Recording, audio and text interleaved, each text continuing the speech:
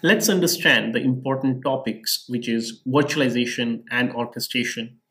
Network function virtualization, it helps to decouple the underlying infrastructure for the different network functions.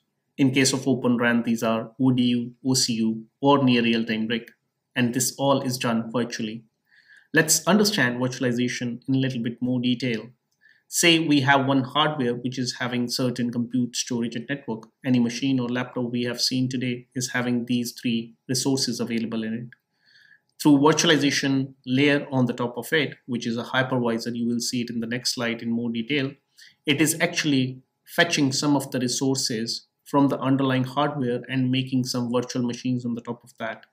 So one underlying hardware, we can get some virtual ODU, maybe virtual OCU, and near real-time RIC, depending upon the need as and when it is required.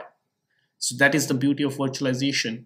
We want to need or incorporate certain resources related to OCU in the network. Okay, no problem. We have underlying hardware. We'll get compute, storage, and network. We'll put a virtualization layer on the top of that, and we'll get the software instance for any function we want, either it is a CU, DU, or RIC. And there are different managers, like which is managing the underlying infrastructure, which is known as NFVM, Network Function Virtualization Manager. And we have the manager for VNF instances also, as and when we have to stop or we have to start it. So everything is then further these managers for both infrastructure and software instances that is being managed by the orchestration on the top of it.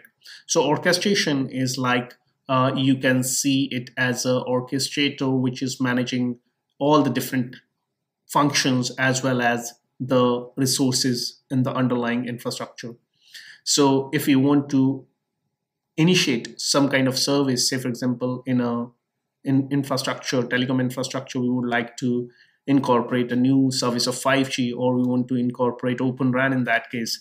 So that will be done by orchestration. It can also scale up and scale down the network services, and when it is required, it will also update the services depending upon the requirement.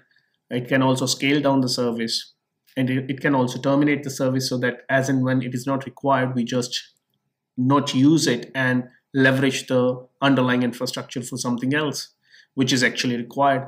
So it plays a vital role in overall making the network more efficient.